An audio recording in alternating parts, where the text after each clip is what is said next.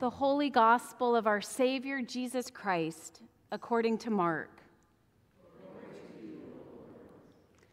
One Sabbath, Jesus was going through the grain fields, and as they made their way, his disciples began to pluck heads of grain. The Pharisees said to him, "Look, why are they doing what is not lawful on the Sabbath?" And Jesus said to them, "Have you never read what David did when he and his companions were hungry and in need of food? He entered the house of God when Abiathar was high priest and ate the bread of the presence, which it is not lawful for any but the priests to eat, and he gave some to his companions." Then he said to them, "The Sabbath was made for humankind, and not humankind for the Sabbath. So the Son of Man is Lord even of the Sabbath." Again he entered the synagogue, and a man was there who had a withered hand. They watched Jesus to see whether he would cure him on the Sabbath, so that they might accuse him. And Jesus said to the man who had the withered hand, "Come forward." Then he said to them, "Is it lawful to do good or to do harm on the Sabbath, to save life or to kill?" But they were silent.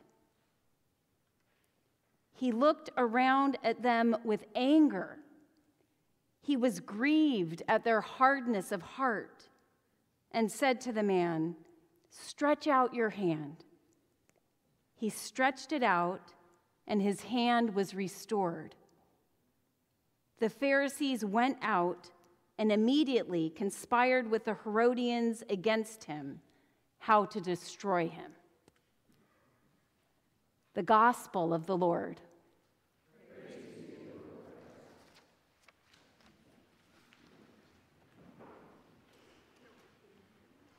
Come, Holy Spirit, kindle in us the fire of your love and renew the face of the earth. Amen. It's June already. We're on the brink of summer, even though it's gloomy outside. And June makes me think of road trips. Is anybody going on a road trip this summer? Yeah, some road trips? Okay, and for some reason, road trips got me thinking about that classic parenting strategy of threatening to stop the car if the children don't start behaving, okay? Right? Parents glaring in the rearview mirror, "Am I going to have to stop this car?" Has anyone ever been the one saying that or hearing that? Maybe. I think with iPads and iPhones, maybe not. That doesn't happen as much anymore. Maybe not. Well, in today's gospel, Jesus is in a stop the car moment. Stop the car. Did you hear the verse? Jesus looked around them with anger. He was grieved at their hardness of heart. What caused him so much anger and grief? The leaders were putting their particular interpretation of a religious law ahead of the needs of a real person standing right in front of them. Those leaders believed it was okay to work or to heal someone on the Sabbath if it was a matter of life or death. But they didn't think the man's withered hand, or earlier in the day, the disciples' hunger that made them pluck the grain from the fields, they didn't think that justified the work of healing or harvesting on the Sabbath. Just wait a day was their position. Jesus said, "No, I'm stopping this car." Jesus didn't throw out the Sabbath commandment, the commandment to keep holy the Sabbath day that we heard today in the first reading. But Jesus demanded that they reconsider what it means to make the day holy. The Sabbath was made for humankind, not humankind for the Sabbath, he said. If the law doesn't soften your hearts towards yourself and towards others, if it doesn't increase your compassion and caring and help you be more human, more humane, you've missed the point. Jesus' message was very serious. It was very serious then, and that same message is very serious now. If your religious beliefs, your interpretations of Scripture, your spiritual practices harden your hearts instead of softening them, it's time to rethink your religion.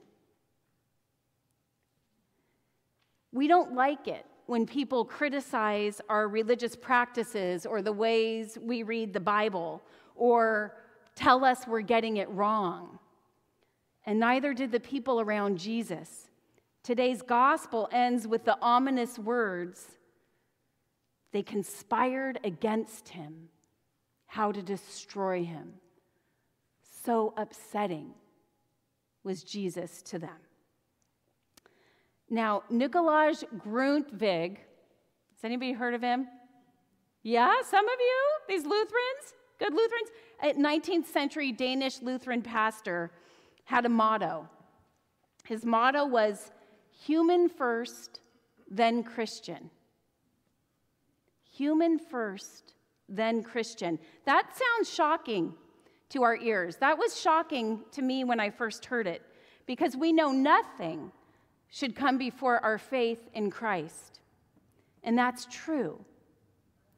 Yet, we know it is Christ himself who taught us that mercy and compassion in action, love of God and love of neighbor, fulfill the commandments, are God's intention, God's will for us.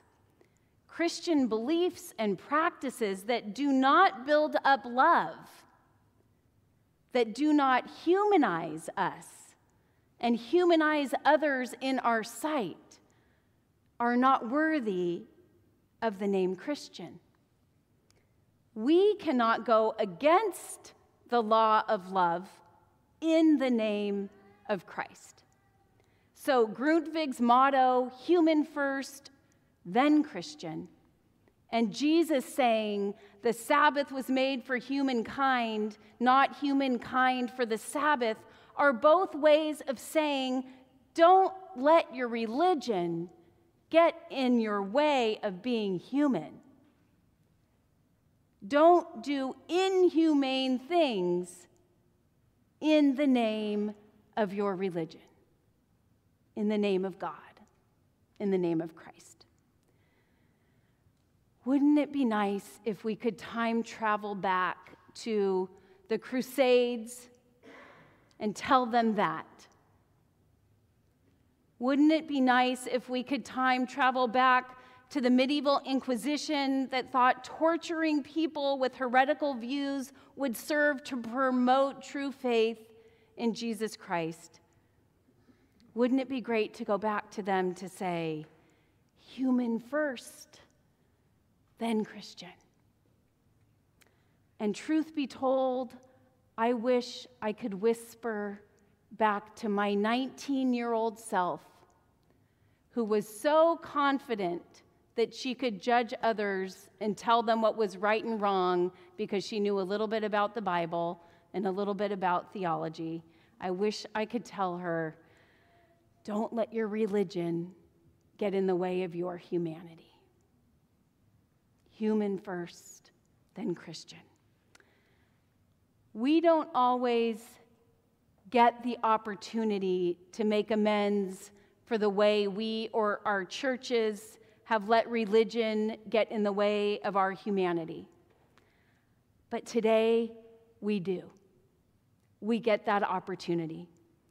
This afternoon, our Reconciling in Christ team and any of you who want to join us are headed to Camarillo Pride at Kildy Park. It's a place for our lesbian, gay, bisexual, and transgender neighbors and families to be seen and safe and supported, and it is a chance for us, through our presence, to say, on behalf of the church, we are sorry for all the ways our false understandings of religion have kept us from seeing your humanity. Our presence is there to say, we are sorry for the inhumane treatment, the pain, and the harm Christians have caused you in the name of Christ himself. We are sorry about the churches that didn't welcome you and don't. The churches that don't recognize the holiness of your marriages, that they are equal to the holiness of ours. With my presence there, I want to look into the eyes of our LGBTQ neighbors and say, I am so sorry for the ways the hardness of heart in some Christians has kept you away from the gentle and humble heart of Christ. We are sorry for the churches that told your families to cast you out. And we want you to know there is a safe church, a welcoming and affirming church for you and your families here in Camarillo. A withered hand was healed in today's gospel, and a withered hand has been healed in the church. It's that hand of the church that was meant to reach out to welcome all God's children, including God's gay children, that was withered and shriveled for too long, unable to be extended in compassion and care to the LGBTQ community, unable to bless their holy unions. But that time is past, and that withered hand is healed and is now extended in love and care and welcome. The Holy Spirit has done what the Holy Spirit does, which is expand our vision, increase our diversity, and at the same time unite us and send us out to serve others with and in the name of the boundless grace and love of Christ. That is what makes a Sabbath day holy. And today is truly a holy Sabbath day. Thanks be to God. Amen.